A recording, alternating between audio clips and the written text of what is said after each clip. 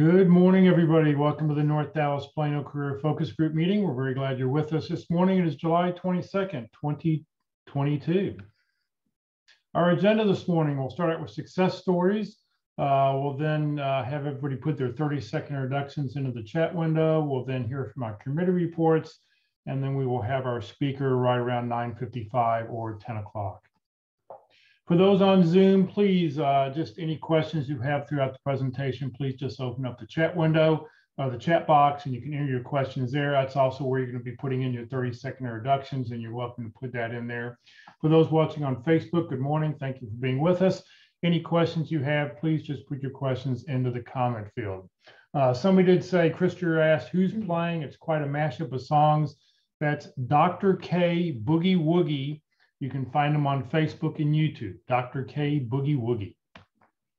Please note this event is being recorded and is currently live on Facebook. The recording will be on the Career DFW Facebook page and the Career USA YouTube channel for others to view in the future. By participating in this event, you give consent for your name and picture to appear. Please note that any comments you put in the Zoom chat window will not appear in the recording. Well, good morning, everybody. My name is Jeff Morris. Since 2007, I've been facilitating and leading the North Dallas Plano Career Focus Group. The group's been around since the late 1990s. I took it over in 2007 when the prior leader of the group got a job.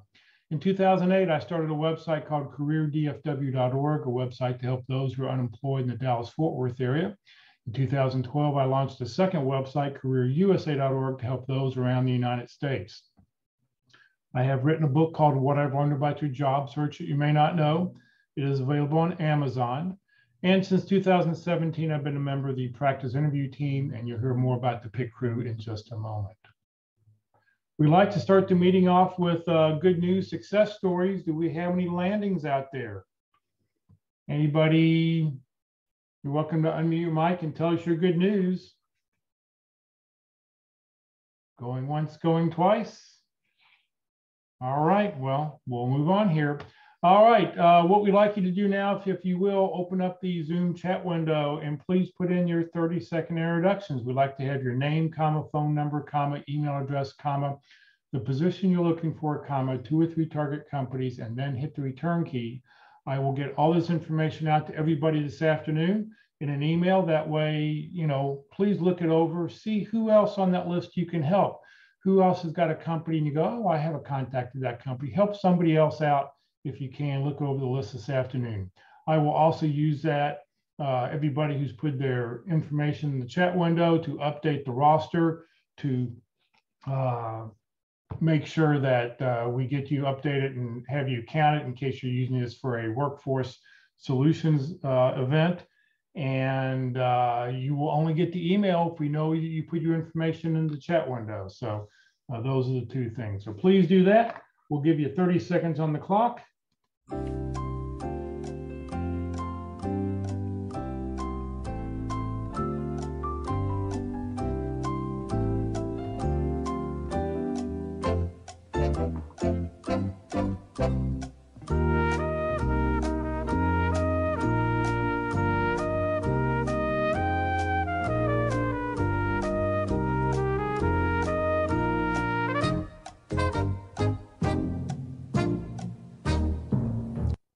And you're welcome to keep putting your information in as we continue on here. All right, if you know somebody who's unemployed, if you know somebody who's not familiar with Career DFW or Career USA, please let them know about the 2 websites. Both are totally free. They don't collect any personal information. They're just there to help you in your job search. One of the things you'll find on the Career DFW calendar, or the Career DFW website, is a series of calendars in many different colors, and it'll have job fairs in pink, special workshops in gold, meetings that are meeting in person are in blue, webinars are in purple. So as you can see in the Dallas-Fort Worth area, there's a lot of things going on for anybody who wants to participate in an event. All right, it's time to hear about the practice interview team. Good morning, Mark. Hey, good morning, Jeff, and good morning, everyone. So we've hit the slow time of the year for the practice interview team. I think you would expect that to be Thanksgiving and Christmas, but no, that's not it. It's very busy at Thanksgiving and Christmas. So you should keep working, but there is and has been every year that I've been doing this, a little slowdown in August when kids go back to school. So that means there's lots of spaces available in the practice interview team for you to come and practice. And so here's how it works. The PIT crew is a group of volunteers. We've all been hiring managers and we're all in job transition or have been through job transition. So I myself went through 3 job transitions before I retired. And so we're a very sympathetic and empathetic group. We believe that the best way for you to build your confidence and enhance your chance of landing through your interview is to experience it. So we give you a very genuine and realistic and customized interview experience based on a job description that you pick out and your resume, of course, and where you fit or stand in the process. So if it's early in the process or late in the process when you're interviewing with C-level, we'll give you a different set of questions and a different style of interview. So we encourage you to practice early and practice often. So practice early means you can practice even if you don't have an opportunity in hand. Just find a job description that looks good to you, something maybe close to your dream job, and send that in and you get a chance to practice and you'll get the feedback that's so necessary to see if there's any hitch in your get up. And then practice often. You can practice as many times as you like. We don't mind. As a matter of fact, we encourage it. And for different job opportunities or for different interviews in the same cycle, you're welcome to practice as much as necessary until you feel like you can be confident and effective in telling your story and how you can help your potential employer. So when you're ready to practice, send your information in to dallaspitcrew@gmail.com, and Jeff circled that in red on the card there. So that gets everything started, and please just reach out to me via email, not by LinkedIn. And I'll begin the process of setting up your interview, which takes a couple of days. We'll line up 3 interviewers, and then there'll be you, and we'll pick a time. It'd be good when you send in your information to include what day, well, +2 and +3 days, morning or afternoon. Just let me know and narrow it down a bit, and then we'll go to work setting up your practice interview, which the total interview with the feedback takes about 1 hour and 15 minutes. You'll get a recording of it, and everything the PIT crew does is absolutely free. So don't worry about any cost at all. The best part of the PIT crew is the feedback you get, which occurs immediately after the interview is over. So it'll be focused on that opportunity, the job description, and the level that you were interviewing at. So practice early, practice often. The PIT crew also offers a one-way practice interview. This is where you just talk to a video bot. It's very awkward, I have to say. So I just give you a chance to get used to doing that. I give you the questions in advance. There's only 4 of them. When you engage the tool, you'll have 3 minutes to answer each question, and then you can take a look at your video afterwards. And if you're not happy with it, you can practice again. And I recommend that until you feel like you can do that as well as a face-to-face interview. And it's, believe me, if you haven't done it, it's tough. It's tough to just talk to a computer when nobody's on the other end. There's no feedback at all. Just send me an email, the usual way, and I'll set up a one-way practice interview for you. There's my LinkedIn profile. You can search on LinkedIn. You can search the PIT crew. If you search my name, then include the middle initial, Mark A. McDonald. I think I'll be on the first page there. And just include a message when you request the link in that we met on North Dallas Career Focus Group. I want to be sure I'm adding people to my network who are involved in job search. And so that's the best way to link in with me. And I have a pretty good sized network in the Dallas-Fort Worth area that'll help you find companies or people who work in your target company list. So that's the best, most relevant reason to try to build your network on LinkedIn. And what's left? Coaching. There's one other thing I do is I coach. This is just something I do personally, is I coach people on how to answer the question, why did you leave your last position? So being laid off 3 times and, being through that process. And also those 3 times I also laid off a bunch of people before it was my turn. So I've gained some experience in how to answer that question with brevity and confidence, and we'll storyboard how to answer that question, but also any follow-up questions that arise from your particular situation. So we'll have a confidential discussion. We can do that on the phone or on Zoom, and just reach out to me in the usual way at dallaspitcrew@gmail.com. And that's also free, no charge for that at all.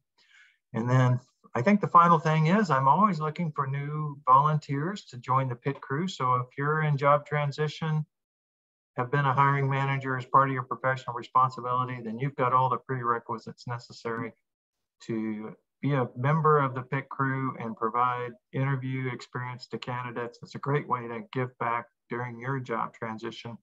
You'll have a group of peers, I try to keep the mailing list up about 30 people. So volunteer when you can. Doesn't matter what industry you come from, reach out to me and I'll tell you more information how to get involved with the pit crew. Thanks. Mark, thank you very, very much.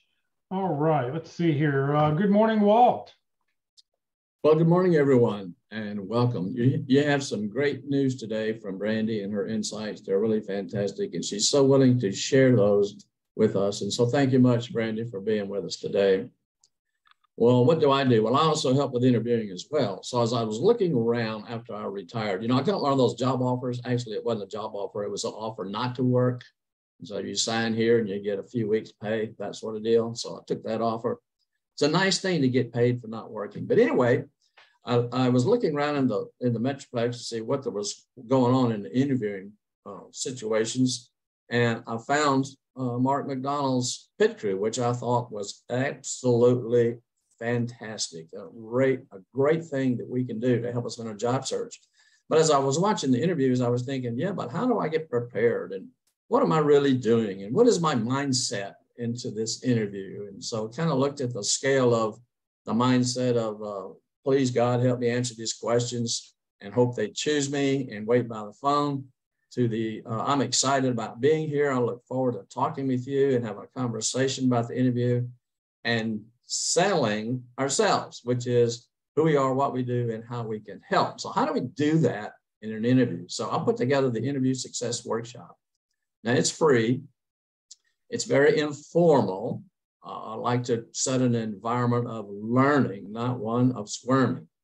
So what you do is just that QR code you see up there on the screen is starting an email to my Yahoo email address to register to attend. Now, I only have 1 or 2 people at a time do it online right now. But the idea is, how do we focus on selling those 3 elements, I am, I do, I help, and to differentiate ourselves in a very positive way. So it's fundamentals. If you can change your attitude to a real energetic or highly interested motivation in the job, in the company, you already 2, 3 times, 4 times better than the typical candidate. But you got to do some things to get to that point. And so that's what I focus on. Very informal setting. Yes, you're going to get interviewed. You're going to get covering the basic categories of questions, strategies, approaches, ideas, structures, options, how you might respond to that, depending on who's asking, what the question is, and where you are in the process.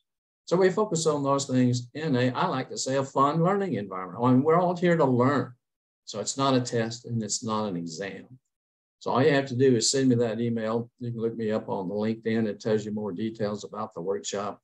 Not only will you get your interview video, but you're going to get a handout that's got several things on it besides that about interviewing, some things about thank you notes and questions and how to analyze the job description, those kinds of things, and an hour-long video that goes over all of that. So you get all that, and it's free of charge. I'm currently offering 50% referral fees for those who have run through the workshop. So you want to jump in and make a lot of money with that. So come along, sign up. We call it Learning Without Squirming. Is interviewing like the day you got word that in your own lookalike contest, you came in 3rd. So don't wait, don't delay, come practice today for the best interview hiring managers have heard. Thank you very much, Walt.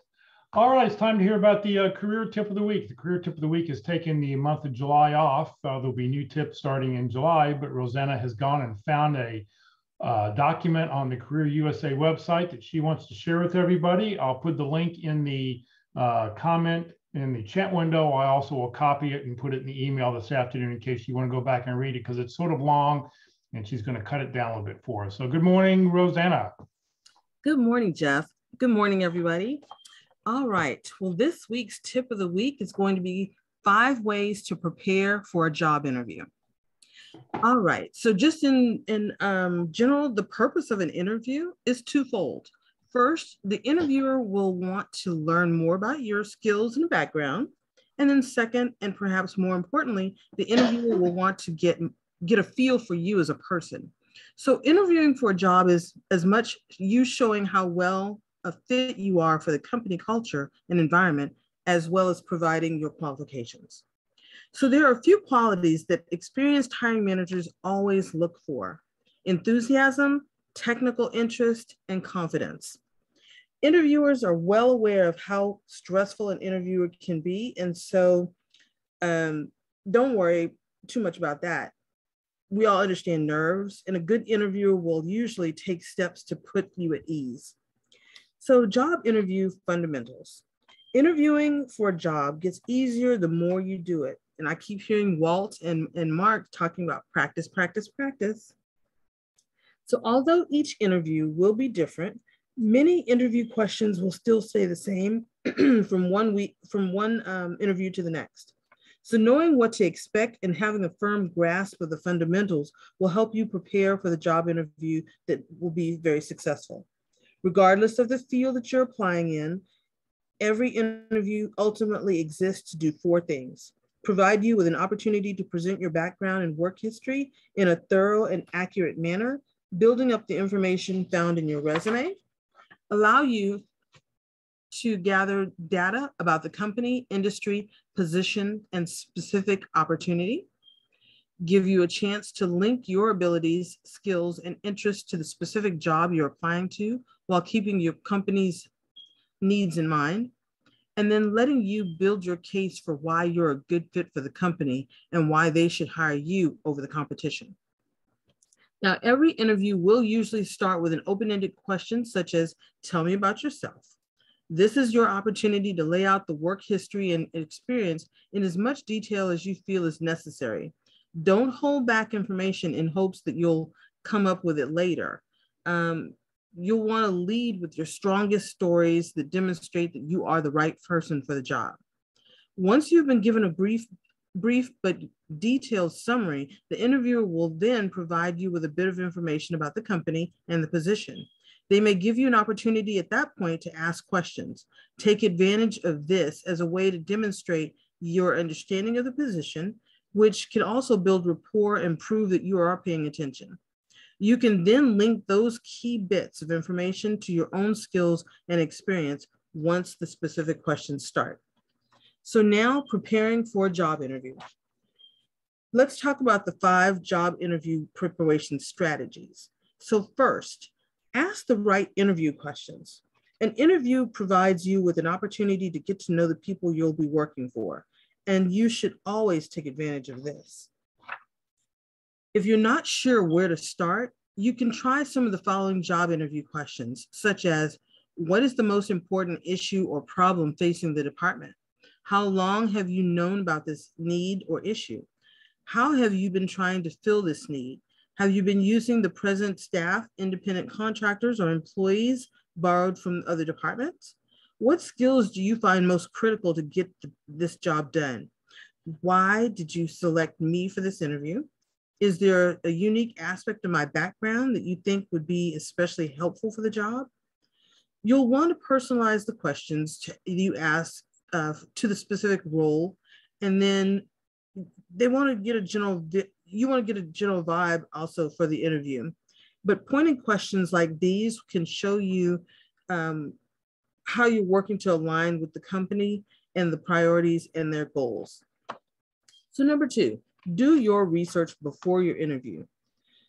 The first step of writing a professional resume is researching the company and tailoring your resume to the job posting. The same is true for a job interview. You'll want to do some work in advance to have the answers to some of the most common job interview questions. First, such as, why do you want this job? Why did you leave your last job? Where do you see yourself in 5 years? What goals do you have for your career? What are your greatest strengths and weaknesses? What do you like most about your current job, or what do you like least? There are a handful of questions you can always count on to come up in any job interview, such as resume questions, assessment questions, role-playing questions, and then questions seemingly that come out of left field. There are stress questions. They don't come up in every interview, but it's good to be prepared for them. The interviewer is testing you to see how well you do with pressure and how well you respond to when you're put on the spot. Number 3, handle the money question like a pro. An interviewer may ask you what sort of money you need to consider a job offer. Avoid giving a specific figure unless you're asked specifically to do so. Instead, the best offer is to give a range. 4th, wrap up your job interview. As an interview begins to wind down, you'll have opportunities to wrap up any of those loose ends or circle back to questions you still have or anything else that seems relevant. By this point in the process, you may have a good feeling about how well the interview has gone. You may even want to ask the interviewer how they thought it went. You can't go wrong with asking the interviewer about the next step in the process. You'll also want to be truthful about any other opportunities that you're exploring and any timeline that you're working on that may affect the interviewer's decision. 5th, consider professional help.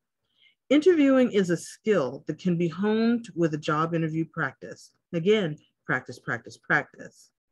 If you're looking to advance your career, it pays to reach out to professional resume writers or job coaches who are in the business of helping people package their experience and skills in a way that will be enticing to potential employers. There is no shame in getting help, especially at higher career levels. You can be sure that your competitors are doing the same, and doing some advanced preparation will help you put your best foot forward. Well, this is the 5 ways to prepare for a job interview. You guys have a wonderful weekend. Jeff? Mute my mic here. Rosanna, thank you very, very much. Not a problem. All right, we are not going to be meeting for lunch due to Dallas and Collin County being placed in the red category by the CDC. They won't have an organized lunch today. Just in a couple minutes here, our main event, we'll hear about transitioning into a position of strength with Brandy Schade. Just want to talk about upcoming sessions. The next 2 weeks, we will not have a meeting. I'm actually going to be out of town. I'll be unavailable to be connected via internet. So we'll have no meetings on the 29th and the first Friday of August. But the second Friday of August, on August 12th, we will have open forum. We'll get emails back out to remind everybody about our sessions. All right, it's time for our main event. Many of you know Brandy. She's been with us many times. She's been, other career groups around the DFW area have her present. She does a wonderful job talking about strength finders, how you can use it, and how to transition into a position of strength. So Brandy, thank you for being with us, and I'll turn it over to you. Right. Can you guys hear me okay? Hello? Yes, I can hear you. Okay. And can someone confirm that you can see my screen? We can see your screen. Okay, awesome. All right. So good morning, everybody. First of all, I know some of you guys know me, some of you don't. I am a full-time strengthology leadership coach and consultant. And I'm here to talk about how you guys can get to know yourselves really well, really understand how to communicate well to others, who you are and what you bring to the table, as well as I can help with the portion of how do I find the right job for me. And as I do that, how do I actually connect with human beings to talk about, me being able to bring something to this particular job. You guys, it looks like you have a lot of help on the interview side. So that's awesome. Once you get to that stage, I'm kind of like the stuff before you get there. So I'm going to first ask, before I jump into things, what questions are in you guys' mind right now? Like, everybody's in here is at a different spot and is, you know, going through a different part of their job transition. What are some of the questions you would love to come out of this session answered today? At least getting my perspective on it. Anything burning? Hi, this is David from Atlanta, Brandy. Hi, David. And I was able to see your presentation on Monday morning, and I found it fascinating. I did take the Clifton Strengths exam, and I have my top 5 skills. And I am going to sign up today for what you're showing on the screen there. But I'm curious. Okay, so I've taken the test. That's great. Here's my 2-word question. So what? Yeah. Now what? Right? Now what? Now what? It's not so what. It's now what? Exactly. Now what? So yeah. So now that was. Yeah. Once you sign up for this, then just reach out to me, and I will walk you through everything. Perfect. Awesome. Thank you. Yeah. And I put my information in the chat, so you should have my email address, my LinkedIn, and my phone number. You guys can contact me any way that works for you. Thank you. What else? Yes. What else? If you've got a question or something you want to find out about before we get started, please go ahead, unmute your mic. And I'll be sure to get all of Brandy's information out into the email I put out this afternoon also. And I want all y'all's questions. It doesn't have to be specific to this session, just anything that you're struggling with during this job transition phase of your life that you're going through right now. Nobody struggling? Hi, my name's Alyssa. Hi, how are you, Alyssa? I'm good, thank you. I just put it out there as a transitioning teacher who feels like the world is mine to pursue. I feel like I'm finding it funny that I find a track that I feel real comfortable with, and then I talk with somebody else who's there to help me, and then my track goes this way, and then my track, and I think I'm going to just enjoy what you have to say today so that I can find what the fit is for me, even as I have all these voices speaking and helping me. It can also be a distraction. So I'm thankful to be here. Yeah, I think that is such a good point that no matter what we're doing, there's a ton of distractions. The internet information and just the social media is a ton of distractions. Everybody has advice for you. It's a ton of distractions. And I think one of the most important things that every single one of us here can do today is to go, who am I? What's my purpose? What have I been put here to do? What am I going to proactively pursue? What kind of energy am I going to put out there so that the right stuff is attracted back to me, and really take ownership of that? And when somebody says, oh, well, you should be doing this and you should be doing that, you can say, no, I feel confident that I shouldn't. I will consider it, but I'm confident that this is what I'm doing is what I should be doing right now. And that's really what Clifton Strengths is all about. It's all about saying, okay, what are those neural pathways in your brain that are highly developed and firing on full cylinders? And when we can establish that and say, this is why I do what I do, this is what I bring to the table no matter where I go, this is my purpose here, that I feel like where I'm have the most strength, that I'm strongest at, then you start to really hone in on this is who I want to work with, this is where I want to go, this is what I want to do. And then you can start catering your messaging to that. You can start catering some content on LinkedIn around that. You can start getting subject matter expertise around that. You can start interviewing for that and catering your resume towards that. But if we don't have that really solid, solidified, and just clear, it's not clear to anybody else either. And what you want is your message to be just really, really clear, so that, like, if I say, hey, what are you trying to do? What are you trying to look for? And you say, well, this is what I'm all about. This is what I'm trying to do. This is what I look for. I can go, okay, now I know 5 people to introduce you to. Let me do that. But if that message isn't clear, if you're like, well, I could do this, or I could do that, or I could do this or that, I'm going, I can't introduce you to anybody. Your message isn't clear. There's not enough confidence. There's not enough clarity. I'm not confident that I could introduce you to somebody and you guys would have a good conversation because you're not showing a level of expertise in that area to me. So it's just really, really important that you guys, make that as solid as possible as you move forward, so that you're putting out the right energy to everybody. So I'll show you some of that today. That was a really, really good point, Alyssa. Thank you. And hi, Brandy. I'm Chris. Hi. Calling in from Plano.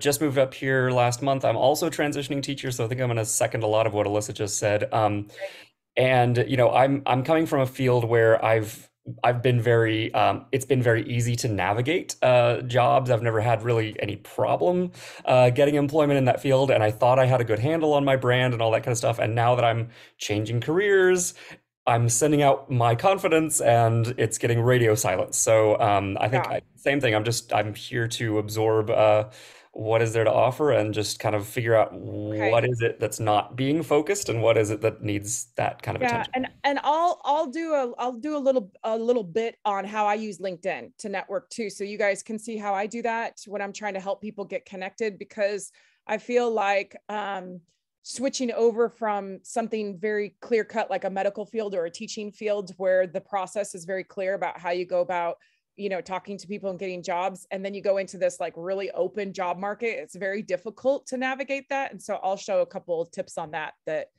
might help you guys as well. There also was one comment in the chat window. What's the best way to share your results with potential employers that matter to them? Okay. All right, let me go through that.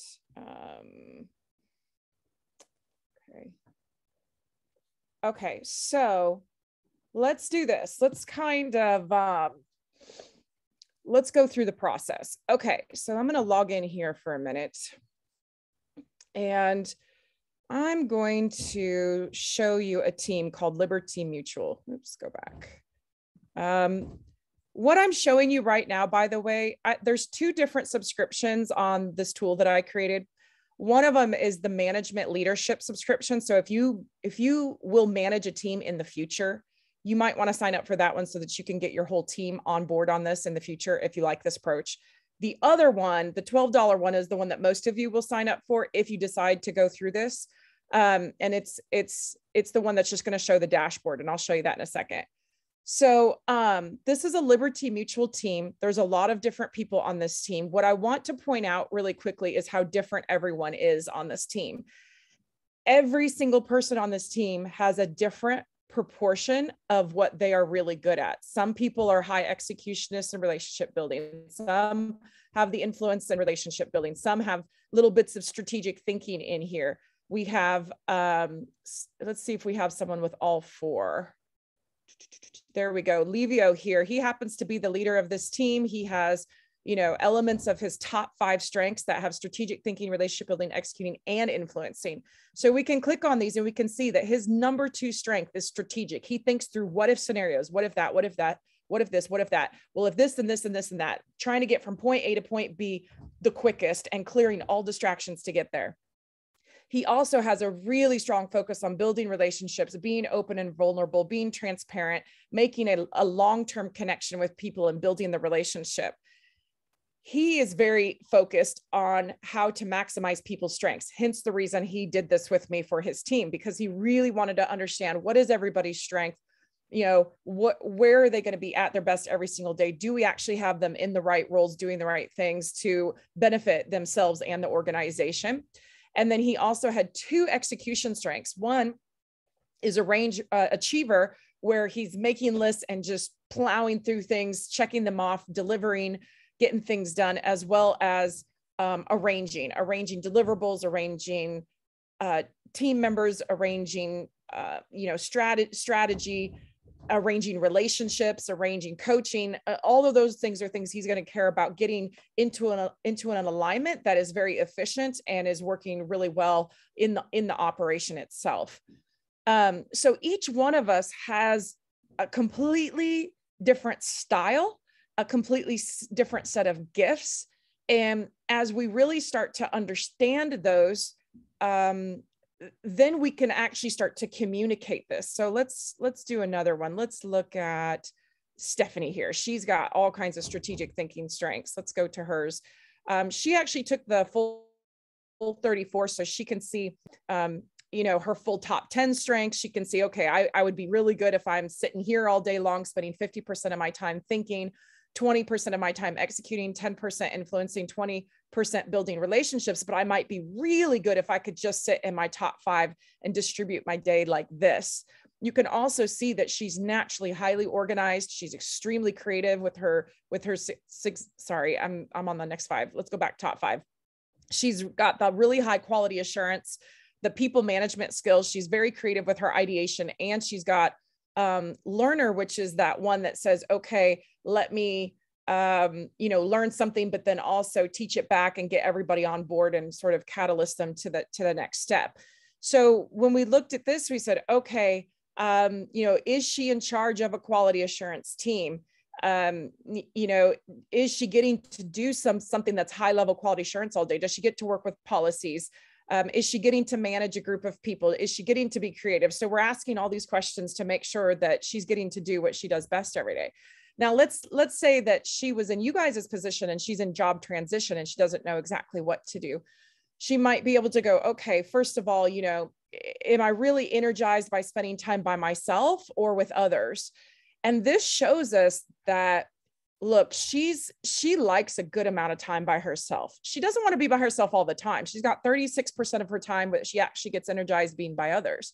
So then we get into the specifics and we say, okay, why? Well, she has this individualization strength, which means she really loves to manage people, manage teams, and work with each individual to understand how they're motivated.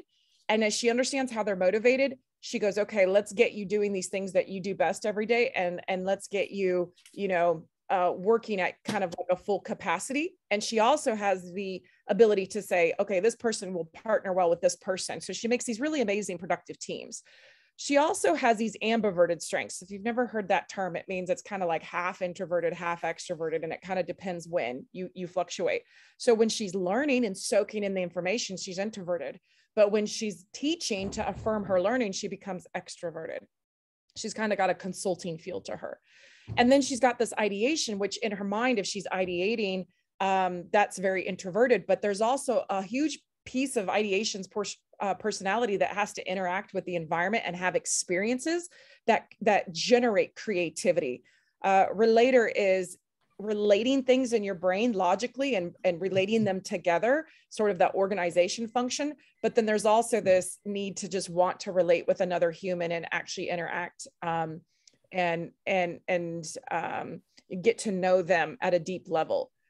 And then she has these really introverted strengths that really don't need any sort of external interaction. The context, just thinking about the historical trends and what happened in the past and how to bring that forward. Restorative is solving really big, hard, complex problems and just loving to figure out how to solve those problems. And then input is her research function, where she loves to just dive in and research things for a long period of time.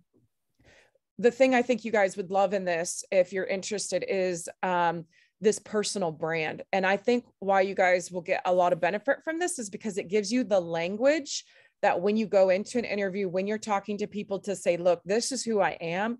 This is what I'm about. This is what I care about most. This is what I have to bring to the table, no matter where I go. So for her, it says, you research and study teachings from the past. You love learning about what happened historically to make quality decisions today. Ensure historical mistakes are not repeated and accuracy is upheld. You are a natural researcher, historical archiver, teacher, and consultant who teaches lessons based on history. So now, you guys go, well, what kind of job would she like? Well, she could be a history teacher. She could be an analytics person who's looking at past data and bringing that forward. She could be a researcher for a company that's bringing in insights. And she could bring this function with some other job as well. It's kind of a side function, or she could make it her main function. And there's an area in here called career options that really shows, these are the types of things these people with these strengths really enjoy. And so she could go, okay, are these really something I have done before? Are they things I've enjoyed, or are they things I'll enjoy in the future? Or is this all wrong? The other thing I think would be helpful for you guys in here is the actions, because yes, we should be taking these daily actions every single day. But these are the things you should also be seeing in your job descriptions to understand if this job is really for you. You know, if you can see some of these things in the job description that, you know, you're going to be looking at, you know, historical past and giving context and bringing that forward, or becoming, for example, a subject matter expert, which she would be very good at with her context, her learner. I think she had input down here too, right? Input. So she could be an amazing subject matter expert at something. And so if the job is saying we need you to become that, then that's a good indication that she's actually going to like the job when she goes on to the job. Okay. Let me pause there for a minute. Questions about this? I see, the question I have is, I see you have numbers 1, 2, 3, 4, 5, 6. So does input mean this is her sixth Yes, sir. category That's that exactly she should right. be focusing on, or? Yeah, so it means that when she took the assessment, which I didn't show that, let me go back over here. Gallup is actually the one who has this assessment, you guys. So if you're interested in getting this assessment on yourselves, you have to go to the Gallup site and you have to go to their store. I recommend getting the 34 Clifton Strengths. You can see all from 1 to 34. If you want to take the one that just gives you the top 5 strengths, you can take that assessment as well. And if you've already taken the top 5, but you haven't unlocked the rest of your 34, you can do that here. And you can, you don't even have to take the assessment on that one. You can just release it. So once you get the assessment, and it's going to give you which strength is most important to you. And again, you can think of these as neural pathways in your brain that were formed by the age of 14. And some of those neural pathways just were super small. Let me show you this way, because I think this will be a better visual. So for example, for Stephanie, her context is got a huge neural pathway built up. It's got tons of information and traffic flowing on that. It's thinking all the time from this context perspective, where her empathy is quite low. She just, you know, would have to dig really, really, really, really deep. And she'd have to put a lot of energy and a ton of time and effort to get to, okay, how can I feel what you're feeling? It's just not natural for her to do that. Now, we can all learn how to do some of these things, but it's still never going to be natural for her. She can care about somebody's feelings, and she can learn some mechanisms to ask certain questions, or, you know, to show care through her strengths, but she's never, ever going to operate like an empath that is just naturally in tune with feelings, always thinking about feelings, wondering how people feel, wanting to help people, you know, feel better. That's just her brain. You can see lots of green up here. This is the strategic thinking. She's just a really, really strong strategic thinker. And she relies mainly on individualization and relator to build her relationships.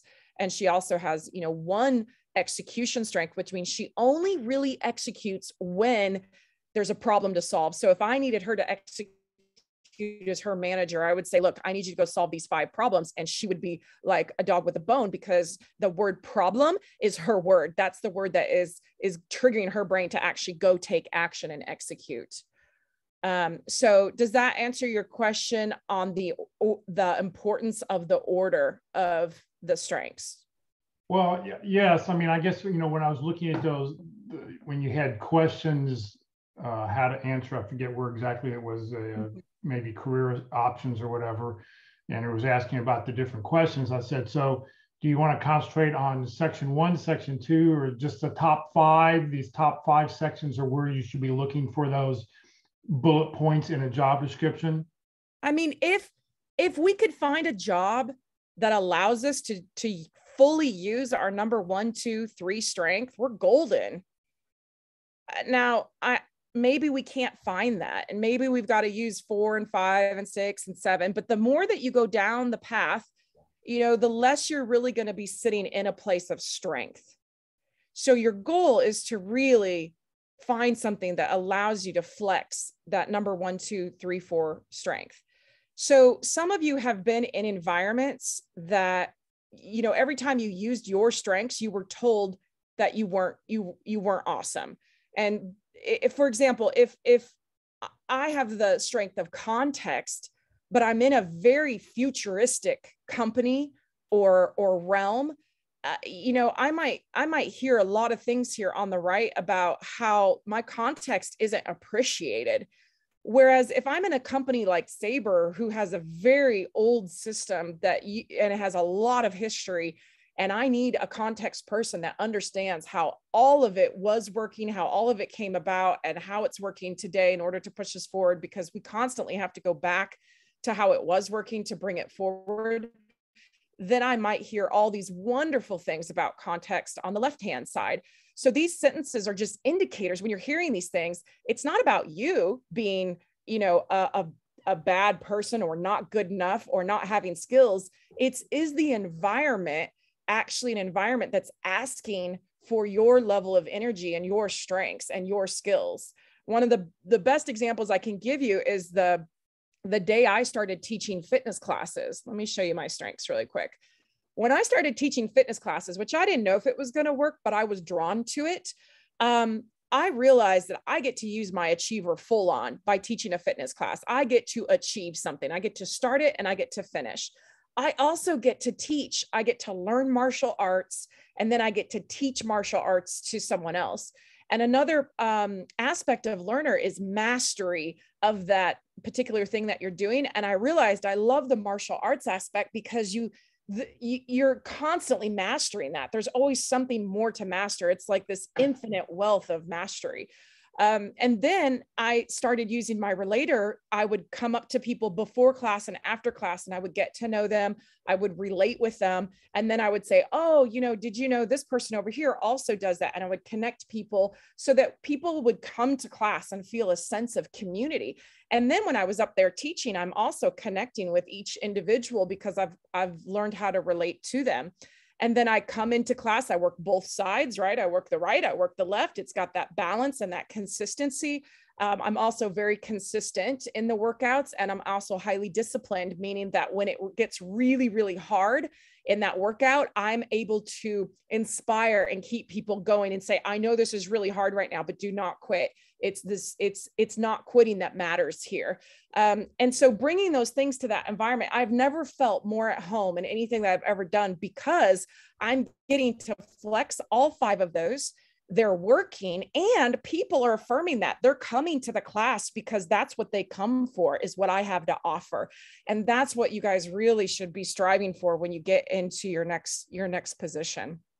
And Rich asked, you can't help. Sorry, hold on, Jeff. And you can't help but not be successful, guys, if you do that. Okay, sorry. Go ahead. Well, I think there's 2 things here. Number one, I think it would be great to really sort of back up and let's talk about Clifton strengths. The question that Rich asked is, who actually analyzes and translates the results so I will understand the Clifton Strengths 34 test? And, going back, what was the point of Clifton Strengths was, your top 10 strengths, your top 15 strengths are what you're good at. And if you work on those top 10 or 15 strengths, you're going to become much better. But just recognizing your bottom 10 or 15 strengths, you can work on them all you want, and you may get them into your mid-20s or into maybe the bottom teens, but you're never going to become like the one person you showed. Empathy was her number 34 strengths. She's never going to become an empathetic person. No matter how hard she works, she's never going to be good at that. So I think the point of Clifton Strengths is, here's what you're good at. Focus on what you're good at and become better at what you can become good at. Don't worry about, the things that are at the bottom. You just recognize that, all right, I need to be more empathetic, or I need to be a little bit, I need to just sort of realize that. But if you work on your top 15 strengths, you're going to become a much better person overall, I think. So when you look at your bottom strengths, for those of you who have restorative as a strength, you go straight to the bottom. You do have to be aware of those, and you have to decide how you're going to address them. You have to decide if you're going to partner with somebody. You have to decide whether you're going to outsource it and hire it to be done. You have to decide whether you are going to use some of your other strengths to accomplish the goal, even though you may not think like the person who has that as a top 5 strength. You do have to figure out how you are going to not let that become extremely detrimental to you. And you have to be aware that it's not natural for you, so that you may, like, for example, my empathy is a bit low. So I have to say to people, look, I'm not sure how you're feeling right now, but I do care about you. And so if you can help me understand, again, mine's a thinking one. So if you can help me understand how you're feeling, then I'll make sure to consider that. But I don't have the sense of knowing exactly how you're feeling at that moment. So there, I'm not an empath, but I'm still taking into consideration that I don't want this to be a problem, you know, in this conversation with this person. So I think that there are some really good things that we can do to, I would say, address our weaknesses, but not try to become something that we're not. All right, so I think I sort of took things around. Who actually is doing the analyzing? I mean, what is it? Some computer someplace, or some person looking at somebody's answers when you answer all those questions? Can you explain a little bit about the background about the millions of people who've already taken this and how they analyze it? I'm not sure I understand this question. Is this from Cliff?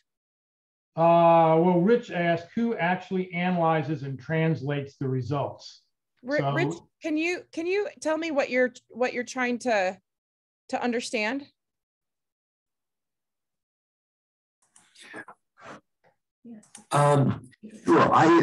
I've never done, like, I've done a small assessment, but never anything like this. So I'm not sure exactly where we get the results. Is it just like Jeff just said, is it just printed out from a software program, or do we send it to you and then you give your, put your opinion in there? That was my question, basically. Yeah. There's 3 steps. The first step is to go to Gallup and to actually take the assessment. Gallup is the one who created this assessment over 40 years ago. They did a lot of research to create this assessment. I'll give you some background on how they did that. So it was a guy named Don Clifton, who was a professor at the University of Nebraska doing some research. And he studied just tons and tons and tons of behaviors. He was a psychologist, out of people, and they started to notice pockets, you know, certain behaviors that seem to cling together almost 100% of the time. And they said, okay, you know, originally they had 32 strengths that they determined. They said, okay, once we've got these pockets of behaviors, now let's slap a label on them, right? We got to label them somehow. And then later they even divided it more into 34 strengths as they did further research. So that's what you would be doing, is you would be signing up here, taking the assessment. It takes about 45 minutes. They ask you a series of questions. And basically what they're doing is they're trying to rank all these things, because we all have these neural pathways in our brains. It's just a matter of how much we're using them and exercising them. And so it's putting them in order of importance to you. And let me show you guys this. So there's 34 total. If we just look at the top 5 and we put them in order, there's 33 million combinations of just the top 5 in order. So that ordering that they do in the assessment process is very important, because it tells me what's most important to you and then what's least important to you from your natural brain. Okay. It doesn't tell me everything about you. That's the whole point. I mean, of talking with you and getting to know you and saying, how does this work for you? And if there's 33 million combinations, I'm never going to get it absolutely 100% right with a person. I got to ask them, well, how does this work for you? How do these strengths, you know, come together for you as a person? You are an individual that is highly unique. You know, there's 7 billion people on the planet, which means if we take 7 billion divided by 33 million, there's only 215 people like you on this planet, and they're all different ages. So it's highly likely there's only 2 people on the whole planet in your age group that have your top 5 strengths in that order, which is why it's so important for you to find managers, companies, and jobs that really match up to your strengths, because you're so unique. There's no one else like you out there. And if we look at all 34 strengths, the number is astronomical. So you guys are really, really, really unique. And Gallup has a way to test for that. So you go through the assessment, it takes 45 minutes, you get the results. And as someone said, now what? Then you come over to the Strengthology. I'll log back out so you can see where to go here. It's Strengthology, www.strengthology.co, or you can type in www.strengthologyinsights.com. They both get you to the same spot, guys. We're just in transition of the web. And if you sign up for the $12 subscription here, if you want to get all these insights that I'm showing you here, okay, if you want the dashboard and if you want to be able to go through all these things, and then you just reach out to me and say, hey, Brandy, I need you to walk me through these strengths and tell me what this is telling me and help me understand, you know, what I do with this now. And I'm happy to help every single one of you. Does that answer your question, Cliff? Wasn't Cliff, sorry. What was your name? Rich. Yes. Thank you very much. That's Okay. Very thorough. I appreciate it. Okay. What other questions do we have in the chat? There was another good one here. Michelle said, I took the Strength Finder assessment in 2010. What would the value be in retaking the assessment today in 2022? I'm not it kind of depends how old you are and what you've been through. But I don't feel the need to retake it a lot of time. I think that Gallup gets it right a lot on the first time. That's what I've seen over time. But if you've had a huge life change or a big trauma in your life, you could retake it because the brain could potentially change. Like if you had a car accident and hormones changed, brain changed, chemicals change, you know, things change. You could have changed. But think about this, guys. If you took the assessment this month, and if you took the assessment next month, and if you took the assessment the month after, you're not really changing as a human. You're not really changing as your neuroscience in your brain is not really changing. Okay.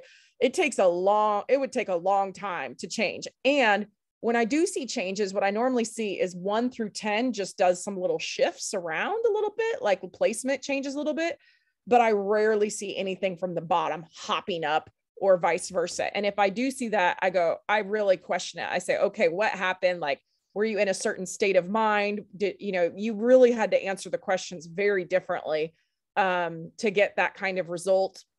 I've had some people take it. I have one lady, she took it, I think it was 17 times. I have no idea why she did this. 17 times $50. She was trying to prove, I think, that the assessment was crap. What was funny is that she had one strength that was consistent and it was in the number 1 slot on every single one. And then all the rest were all different. And it was really because she didn't want to be boxed in and be labeled. And so she just tried to prove that the assessment was wrong. But, in reality, like my question to her was, well, why did you answer the question so differently each time? Because that's what it comes down to is you are answering the questions and you're answering the questions either consistently or differently. And that's, if it's so different every time, it's not going to help us actually understand you and know, what you need to be doing. So really, when you take the assessment, if you just go, look, this is who I am. I'm not going to try to be somebody for my parents. I'm not going to try to be somebody for society. I'm not going to try to be somebody for my spouse. I'm not going to try to be the parent that the kids want me to be. I'm just going to answer this who I really am. Like no one else will ever see this. It's just for me. That's when you're going to get the best result. And that's when we can actually align you properly with the right environment, the right job, the right sets of people, etc. What other questions do we have? John asked a question. How would you develop a personal branding statement for Stephanie using the personal brand tab on the dashboard? Yeah. So can I go back to, let's just do mine really quick since I'm here. Okay. So actually, let me go back up here. This is where I do it. So I say, okay, Brandy's an achiever. She loves to get things done. She loves to execute. But what does she love to execute on? What does she love to drive towards? She loves to drive and execute towards learning and teaching and consulting. She loves to drive towards relating with others and connecting with other humans. She loves to achieve consistency and discipline. What does she love to learn about? She loves to learn about getting things done and delivering. She loves to learn about relating with people. She loves to learn about how to scale things, be consistent, create fairness and balance. She loves to learn about structure and discipline and how to create systems and processes. She loves to relate with other people who are also high achievers, high learners, who are very consistent and disciplined.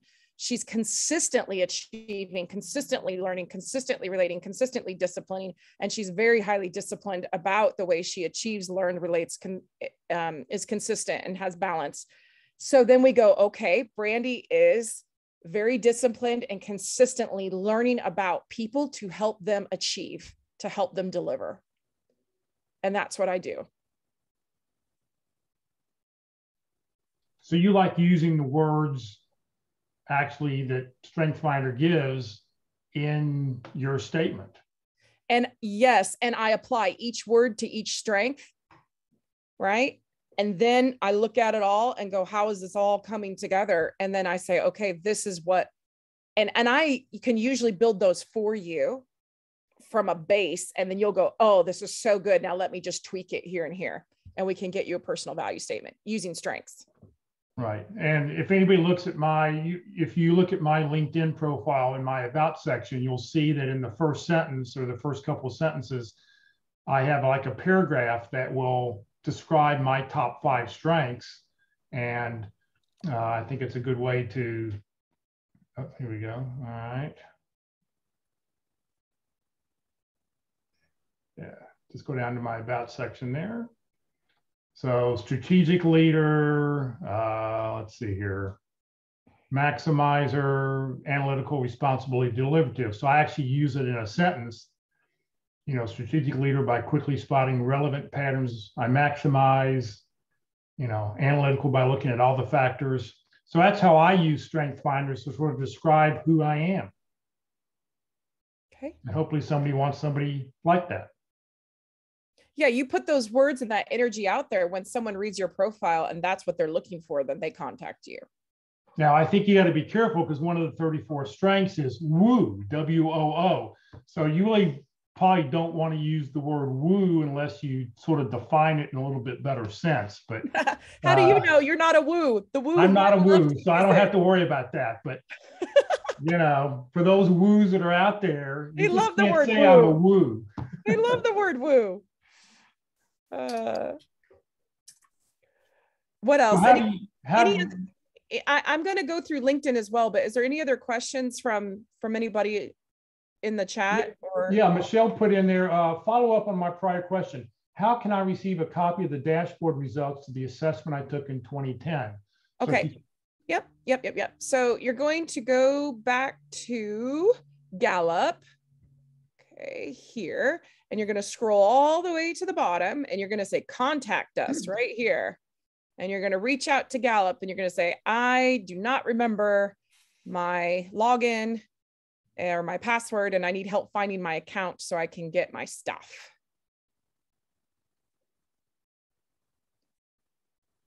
Okay, what else, guys? Oh, David says he's a woo, so we do have one woo out there for sure. Yeah. All right, so let's go to LinkedIn now. So now I know myself, I know what I'm about, I've got my brand, I know how I'm going to communicate it. I've practiced how I'm going to communicate this to others, and I'm ready to interact. Okay, so let's go to LinkedIn again. Let's hope to God this works today. It wasn't working on Monday, but then I came home and it worked. So I don't know. Let's just see how we do. All right, I'm going to click on LinkedIn here to go back to home. And let's say that I am looking for a particular job. Let's say we had teachers in here. Okay, so let's do learning and development type job. Okay, so I'm going to type that in, see what we got going on. I'm going to actually click on jobs to do the filtering to pull up all the jobs that have learning and development in them. We've got 533,000 jobs, so that's a very nice job search. And let's say that I really like this manager of training content develop. It's a hybrid role. It's here in Fort Worth, you know, McKesson. So number one, I start reading through this and I see, you know, is this really aligned with my strengths? Is this talking to me? Do I think that and this kind of goes back to one of the questions earlier, which is, you know, if I'm going to talk to this hiring manager or the recruiter, am I going to have the language based on my skills and what I have done, but also who I am innately, to be able to talk to all these points and convince them that I'm the right person for the job? And if the answer is yes, then I should really work hard at getting in contact with this person. So the first thing you obviously have to do is apply, but the application is, you know, you're taking your resume, you're applying with all their fields, and you're sending it into a deep, dark, just devastating database. Okay. And if you think that's the only step you have to do, then you're going to be very disappointed when you're not getting anything back. Because it is literally like 1% of the time that you're going to hear. And some people get lucky and they get a couple hits, but it's not the best way to do it, to just send it in and think that you're going to hear something. So the next thing that we have to do is we have to go, okay, I've applied for the job. Let me go look at McKesson, and let me go click on people, and let me see, you know, you can see there's 25,000 employees that work here. And let me see if I can connect with this director of learning and delivery. Let me see if I can connect with this recruiter. You guys can choose the way you do it. You can just click connect and send, or you can add a note. It's up to you. It's up to you. Some people want to just do the volume approach, and they want to go connect, and just see who connects back. Other people want to send a really nice quality note to a very specific individual that's very strategic. I'm not going to recommend that you do it one way or the other, because I've seen both ways work. So it's really just a matter of what you would like to do, the approach that you would like to take, or maybe you want to do both. But what you're trying to do is connect with recruiters. You're trying to connect with the hiring managers at McKesson, and you got to do quite a bit of them here, because maybe only 50% of them actually connect back. Now, when they connect back, you can send them a message through LinkedIn and say, hello, thank you for connecting with me out here on LinkedIn. I'm really excited about this job. And when I say this job, what I do for them, I like to make this a silver platter, right? Put everything on the silver platter and just hand it to them. So I'll come over here and I'll click share, copy link. Here we go. Copy link. So when I actually message them, I put the link in there because I want them to just be able to click on it and go, this is the job that this person applied for. And I want them to be able to click on my profile and say, and this is who I am. And then that job and that profile should really look, you know, similar, so that they can go, oh yeah, you do look like you'd be a good match for this job. Let me look into it. Now so I always say thank you first. Thank you for connecting. And I always use the word connect. Thank you for connecting with me out here on LinkedIn. I'm really excited about this job. Here's the link. I bring 5+ years of experience in this, 10 years plus of experience in this, and 6 years plus of experience in this, which I think is really aligned with this job. That's simple, guys. How many years of experience that do you have in those things? If you do not have years of experience that you can put on there, you're in trouble already. You know, it's like applying for an engineering position when you don't have any engineering experience. It doesn't go over well. They don't take you seriously at all. Now, if you are having trouble going, well, I have experience in this, but I don't know how to quantify it, that's something we can work with, and we can get the quantities worked out so that you feel confident stating that. Then you say in the message, you say, if you are not the right person to connect with around this position, could you please connect me with the right person? And I don't know what it is about human psychology, but to hear that something's wrong and needs to be made right, people tend to respond to that and get you connected with the right person. And that could be the right recruiter or potentially the hiring manager. But what you're really trying to do is find and connect with the recruiter and the hiring manager. Or just like y'all have been doing, you look at some of your contacts, you see if anybody's connected, you try to get connected to McKesson internally, where you get the internal recommendation.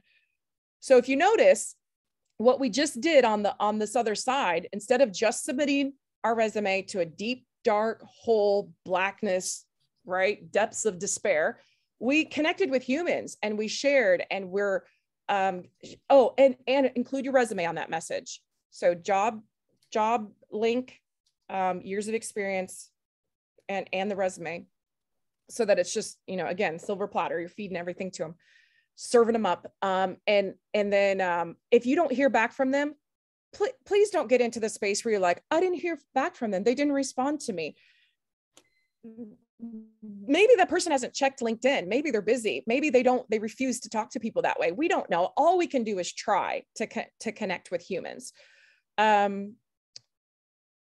The best way you're going to get in somewhere is knowing somebody. So going back to people that you've worked with, knowing people that can vouch for you, letting other people get to know you. Like someone like me, if I get to know you through this coaching experience and I feel confident in your abilities and what you're trying to go for, I can introduce you to people. But you have to create these interactions and connections in order for people to be able to even help you get connected through the human experience. But that is where you're actually going to, you know, physically get the job. Let me pause there for a minute. I got more, but let me pause. Questions, thoughts? Well, I'll throw out, and I know Walt and Mark both are on my sort of team, is that if you don't send me a personal note, I won't connect with you. And because I'm the opposite, by the way. So I'm on the other side of the fence. You can connect with me all day long and say, you know, you can say something to me and I'm gonna be happy to connect. Yeah. You just want to connect. Yeah. I send me a note. Just let me know where you saw us or where you saw something. We'll be glad to connect. And I will point out that there's a white connect button and there's a blue connect button. The white connect button sends that generic invitation that you can't send an invitation. So when you see that, and if you want to send a personal note, click on the person's face. And when you click on the person's face, it will then take you to where you can connect with them using the blue connect button, which will allow you to send a personal note if you'd like to do that. And it looks like I got a connection up here. Let's look. Let's click here and see. Courtney accepted my connection. So now I can actually message her. Right.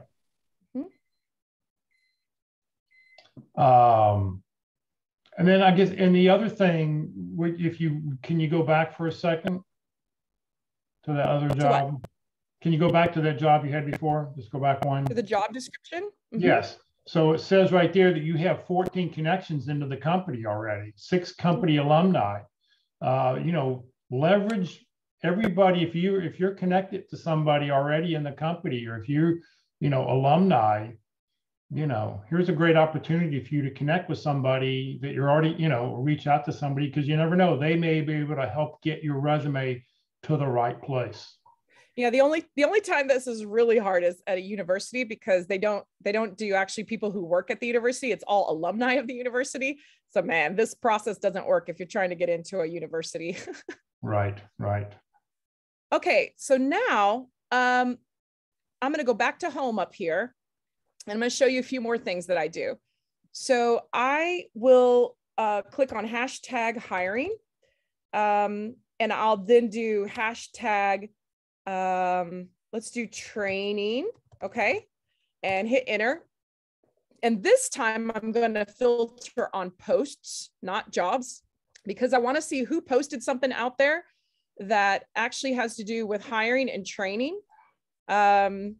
And I want to know, okay, this looks kind of interesting, right? New jobs and enablement. Let's see more. She did a long post here, but she did sales enablement, revenue enablement, customer enablement, training, coaching, instructional design, and hiring.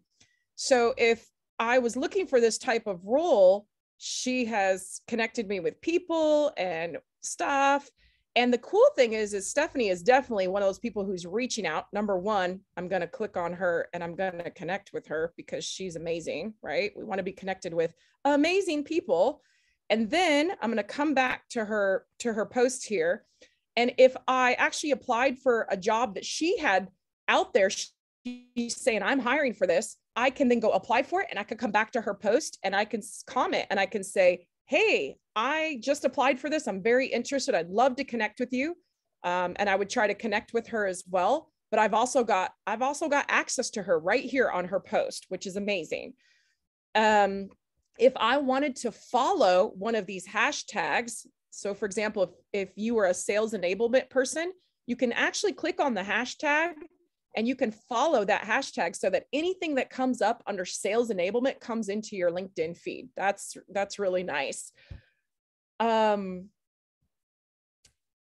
hashtag hiring, hashtag whatever your job you're looking for. So let me show you another one. Let's do hashtag hiring, hashtag project management. See what that one does for us. Did I spell it right? I think so. Posts.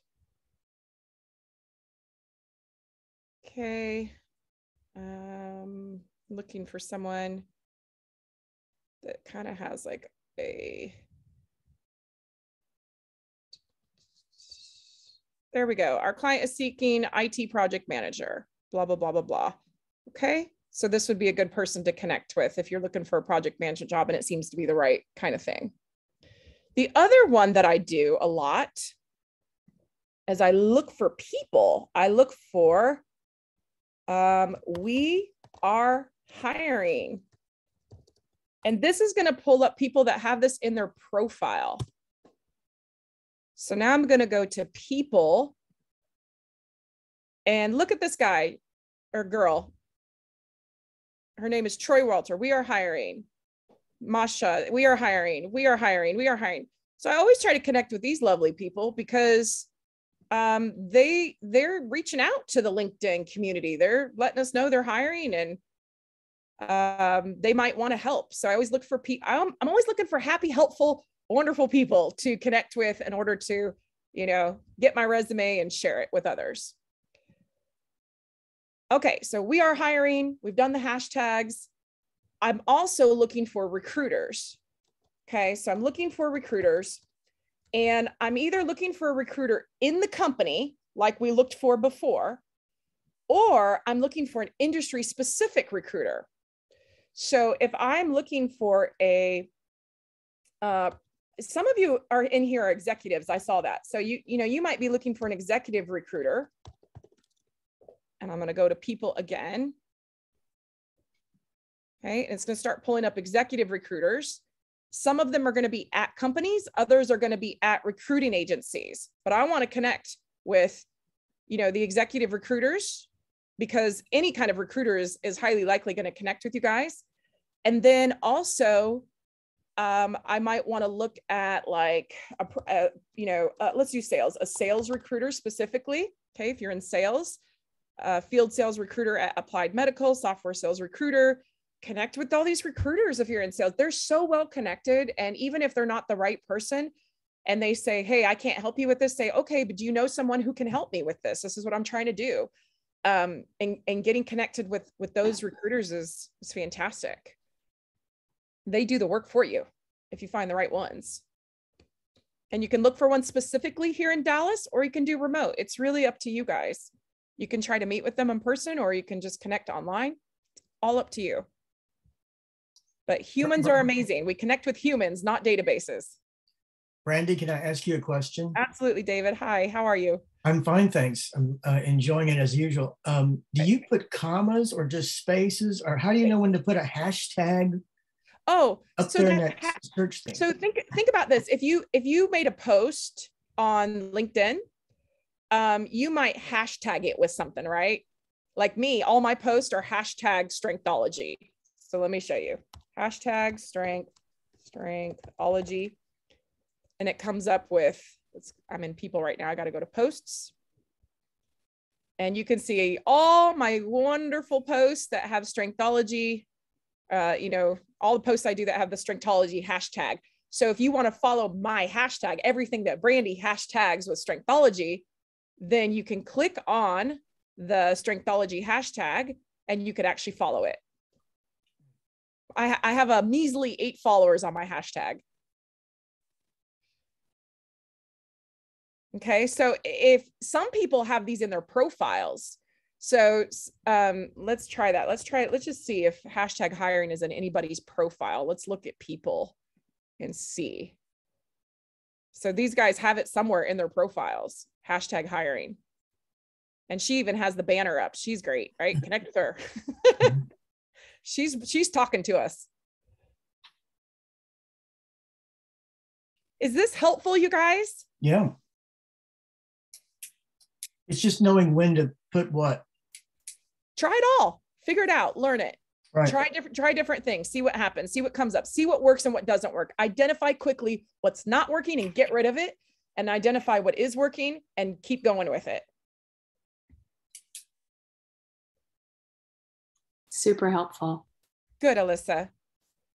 Well, it's been very interesting, you know, over the last few years as you've come present here every time.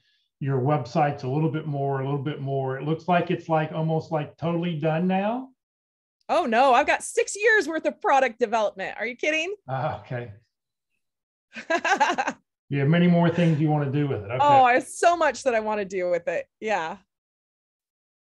But it seems at this point, though, it's really for somebody to be able to interpret where you're at. It seems like it's the tools there to lay things out and to show you where you're at, which I think is really great. Yeah, and I do have people tell me they go back to it and they remind themselves. They look at it and remind themselves who they are, what they're about, what they care about. It's such a good reminder to keep it at the top of mind. You know, it's good to look at right before interviews. It's good to look at whenever you're getting distracted by all the things, the shiny objects, right? What kind of questions can we answer for anybody? I've got a question about how easy is it to go back to our dashboards? So are you in the system, David? I think so. I did the 40 extra, you know, that one time. It's been about a year. And you've done the upgrade. But so there's two systems. Remember, there's two systems. You've got the Gallup system, and the Gallup is the one who provided you with the assessment, and they provide you with a report. So if you're trying to go back to your Gallup stuff, let's go back. You're going to go to Gallup and you're going to try to log in up here on your account. Okay. And then if you're using Strengthology, which is my business, my company, and my tool, then you've got to come in and log in or register whatever here. Okay. So that, I think I did. You gave me a very big explanation. So I think that was it. We can check here. Let's just see. Let's look at David, shall we, guys? Let's see what David's got going on here. Let's look at David. Yep, here you are, David. Yeah. So you are in Strengthology, which means it should be fairly easy for you to, again, go to strengthology.co, enter your email address. You signed up for a 1-year subscription, so you have this for a whole year. This doesn't look like you. This looks like David C. Yeah, I think I am. Oh, it's your middle. Okay. Yeah. Okay. So David can come in here and he can go, okay, remind myself, I'm a great team manager. I love to manage people. I love understanding their psychology. By the way, David, if you get into a management position on your next role, you should definitely sign up for the leader subscription so that you can get everybody else on your team in here and you can see their results now as the leader of the team. And there's a couple different settings on that, and I'll show you how to do that so that you can allow them to see the results or not, depending on how transparent you want to be. But at least you'll be able to see all of this information on each person, so that you really understand them and understand like where they're good at in the strength zone as well. So we can say, okay, so David should definitely be in a position of people management. He's highly strategic, meaning that he's really going to direct well. And I'm getting that from down here. He's going to direct well. He's going to manage people well. He also needs to do something that he really believes in. So let's ask David. David, is there like some sort of nonprofit that you are just so compelled to being a part of? Well, I think it would, faith-based could be something to that effect. I mean, also that makes a significant impact. You know, I know you run a lot. You do these marathons. Right. Is there a reason why you do those? I do because of the potential that's in every one of us is so much stratospherically higher than we really think of ourselves. Mm-hmm. And I've found that out through 50 some marathons and 16 Bostons and all that, how much more we have if we just allow ourselves to keep going. But we usually find a way to reasons why to quit or to alter ourselves because we get from society some sort of a limit and we shouldn't be doing that. So that's my big belief. Gotcha. And what significant impact do you want to make on this world? Like when you look at everything, if you could do anything and just make a huge significant impact, what would that be? It would probably be that what I just said about our potential is so much higher. You are so much more strong than you know, and that you can activate your faith and your belief system to propel yourself much farther than you ever thought possible. Okay, so let's just take that, guys, and let's just say that based on what you said, let me come back over here.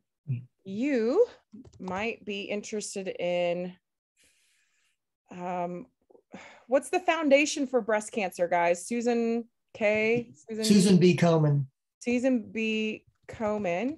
Susan G. Komen. G. Komen, thank you. Komen, am I spelling this right? I can't. Komen is Komen. Susan, we're gonna get it right. All of us. There we go. Nonprofit. Okay.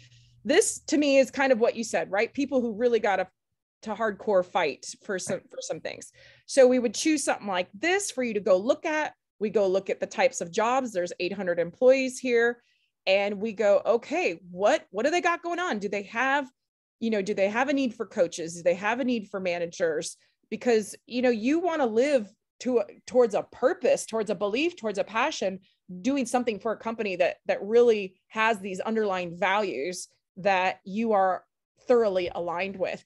And we may look through this and we may say, nope, there's nothing here that looks like it's for you, but we may find something too, and we may find something that's interesting to you and relevant that you could apply for and then get connected the way we just talked about it. There's a parallel thing to that. I have been looking into the Parkland Foundation, who I've been sending my fundraising money through the marathons. Parkland Hospital? Yes, Parkland Hospital. They have a summer camp for burn children, and Gotcha. I've been doing that one for 20 some years. Yeah, and let's just see what comes up with this. Here it is. Let's go look at it. Let's go look at jobs, 18 employees. So that's kind of an inside track, right? There's nothing out here that you could do, but that's really interesting. So my thought then goes to, okay, well, what other burn victim foundations are there? If this is something you're super passionate about, I would want to start looking into, well, what else is out there? Maybe there's something bigger out there that I could actually be a part of and go work for a nonprofit to support this fully with my skills. And by the way, this made me think of something else, guys. If I do top 100 recruiters out here, right, or executive recruiters or whatever, look at this. I have wonderful articles, 2022 Forbes. You guys can now go see which are the recruiting firms that made the list. Go start connecting with people on these lists on LinkedIn and talking to them. These are huge recruiting firms that could help you. Lots of them. What's another question that I can answer or give at least my perspective today for somebody? Let's see here. Michelle says, what's your strategy for assisting people who choose not to use social media? Yeah, you're just really going to have to network heavily. So you're going to have to go to job networking things. You're going to have to go to networking, not just job ones, but just networking events and find things locally to get involved in. So let me give you guys a really cool story for someone that was a teacher and she was in transition. She was done with teaching. She said, I want out. She wanted to become a change management consultant. And I asked her, I said, you know what a big challenge this is to actually go into becoming a change management consultant from being a teacher. Like, it's a huge leap. She said, I know, but I feel very confident. We looked at her strengths. I said, I am so confident you can do this too, but it's really going to take pushing a boulder down a hill and then back up and then back down. It was like, it's going to, so what she did was so smart. She's so strategic, which just tells me she really should be where she is today. She got involved with a change management cohort where she got to meet all these other change management professionals.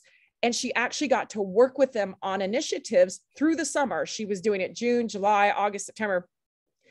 I'm not kidding you. 6 months later, she had a change management consultant job at a company because one of those people got her in, to one of these areas, and she has done nothing but be successful since.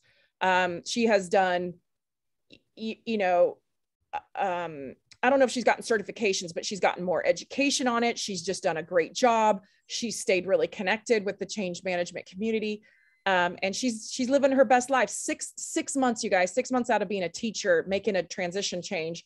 And it was because she made a very strategic move to rub shoulders with all the right people and put that effort in. What else can we answer for anybody? We've got a couple minutes left.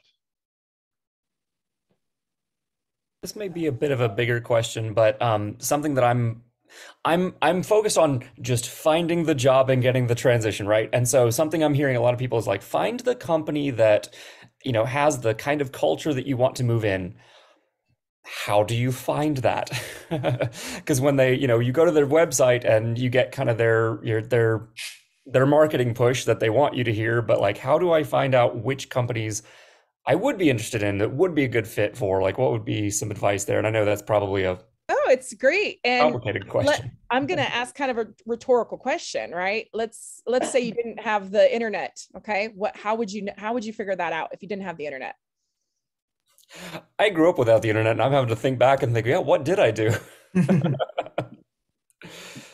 How would you find out the inside track on a company? I mean, you have to meet people. Yes. Yeah. Who knows best? The people that work there. So if you can find somebody to talk to that works there, it seems intimidating, but I'm telling you, there's so many nice people that even if you're just connecting with them on LinkedIn, like if you want to know the inside track on a company and you just find some people to connect with, and some do, just reach out to them and say, hey, can I steal 30 minutes? I know this is random. Can I steal 30 minutes of your time and just ask you about what it's like to work for this company? I have some questions. And some say yes, some say no. Most say yes to that. Because people, especially if they love their company, they're happy to talk to you and recruit you. And guess what? Now you just have now you have a connection into the company.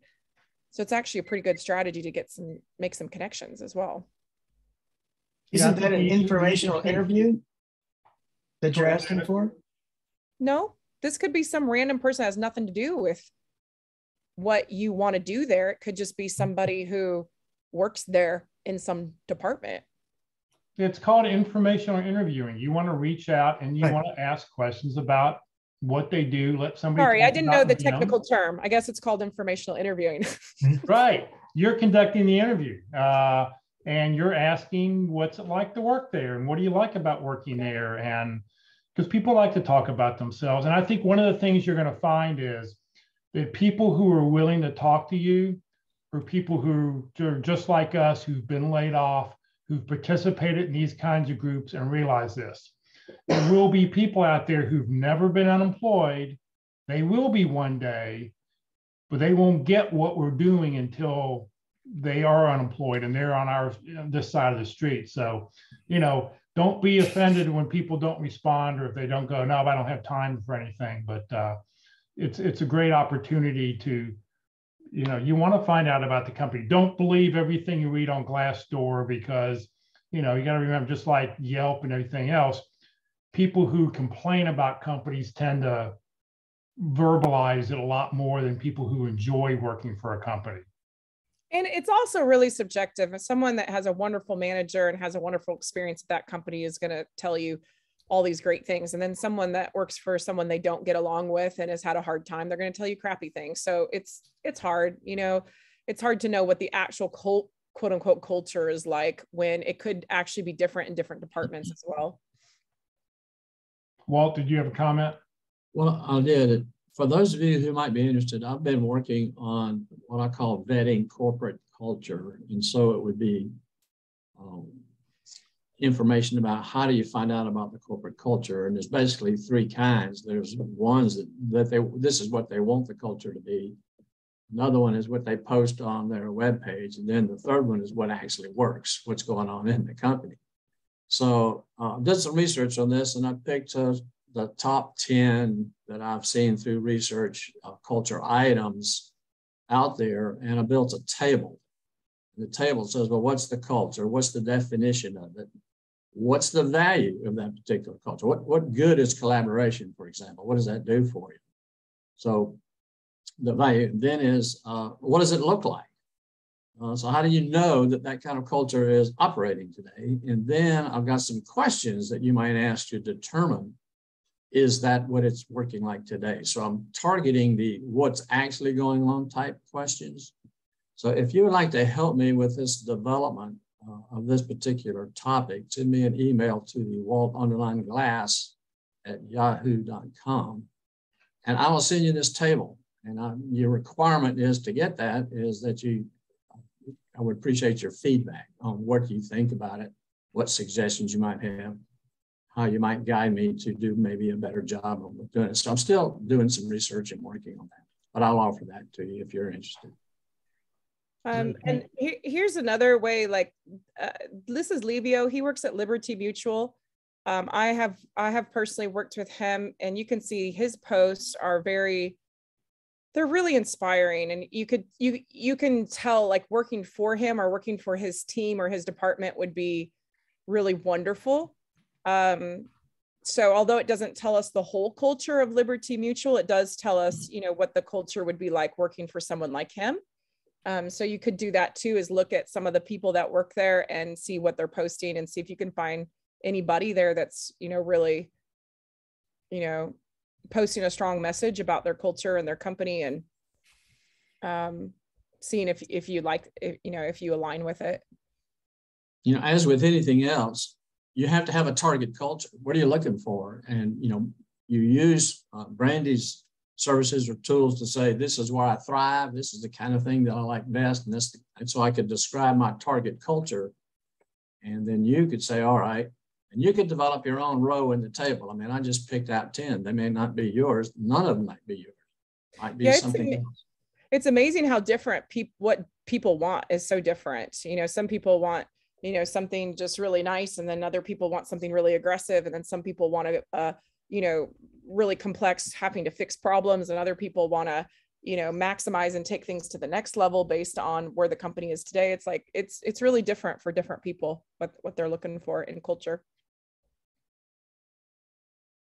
It's always interesting how the conversation tends to always, whatever we're talking about looking for a job is what's the culture like and how do you find out about it?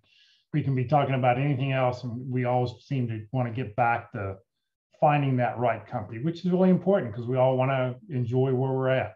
And I think it's more important personally to find the right manager versus the right company. I think your experience at the company will be heavily based on your experience with the manager or leader that you work with. I agree. Culture works by manager and by department, not just the whole company. And really, it's the people that make up the culture. So if you have good leaders and good managers, and that then have good teams, then the culture is good. Yeah, and that's, I think, why I'm having trouble with the question of what are your target companies? And that's where my mind goes, is like, well, if I like the people I work with and I like the team, then I could really work anywhere and be happy with that. So that's, for me, that's just why that's kind of a challenging question. Yeah, and I think what you have to ask yourself, Chris, is like, what do you really want to do in this world? What do you want to spend your time impacting? Because any company you go to, you're contributing towards that effort. So if you want to help the company, help the world with cybersecurity, then you lean into that. If you want to help the world with, oh guys, give me another something finance, then you go towards that. If you want to help the world, like you really got to think about, how do I want to help this world? There's tons of jobs out there and there's tons of companies. So if you can really narrow it down by what would I feel good about contributing to every single day, then we can figure out how to get you into those. It gives us some it narrows it for us a little bit, at least.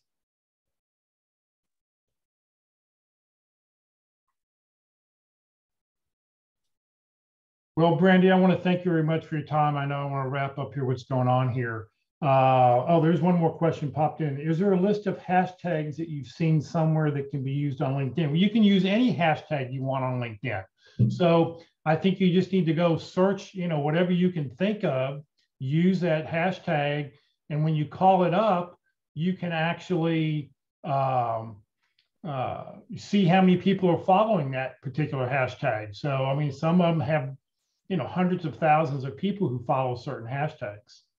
Yeah, and you just try out the ones that pull up the most results. You know, just try a couple different ones. Like sometimes you have to try hashtag recruiter. Other times it's hashtag talent acquisition. There's a couple different ways that of different people called things differently. So you just have to try them and see what's pulling up the most results for you. You know, hashtag sales enablement, hashtag sales operations. You just got to try different ones. Right. So as I've mentioned many times, there's 3 books that you need to have in your library. One's the Strength Finders book, because I think it's just real important. It allows you to figure out how to describe who you are. And I think it's a really great book. The second book we talked about, we had our speaker a few weeks ago, Be Sharp, with Minna Brand and Paul Asanoff, talking about how to do a 1-page bio, how to introduce yourself. And the lessons you're going to learn from Strength Finders will help you learn how to introduce yourself and tell people who you are. So those are both great books. So Brandy, thank you very much for being with us today. I'll be sure to put Brandy's information in the chat in our email going out this afternoon, so you can, if you want to reach out to her, so you can do that. Just a reminder, we will not have a meeting the next 2 Fridays, but we'll be back on August 12th. I'll be sure to put emails out about that. So I'll be out of Wi-Fi connection for the next couple of weeks. So I just want to let, we won't be having a meeting the next 2 weeks. If you have not put your 30-second introductions into the Zoom chat window, please do. That way we can be sure to get all your personal information, so we can get the email to you this afternoon, get you added to our roster. Just put in name, phone number, email address, position you're looking for, a couple target companies. We'll get all that out to everybody here in the next couple hours.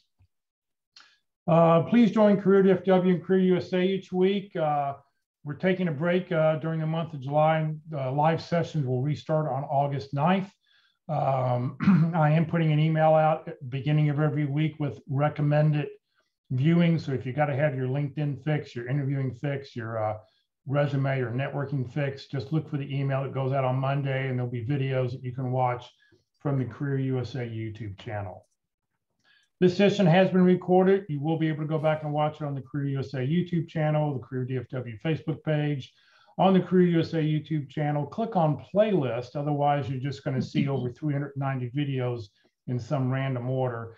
Pick the list that you want. Every video that I upload, I put into a playlist. And then where you see that red arrow, click on View Full Playlist, and then up will come.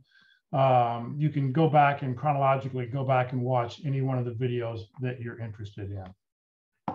So thank you very much for joining us today, everybody. Have a great weekend, and we will see you in 3 weeks. Thank you, everybody. Thanks again. Thanks, everybody. Thanks, everyone. Thanks, Thank Brandy. you. Have an awesome weekend. Thank you. Take care. Jeff.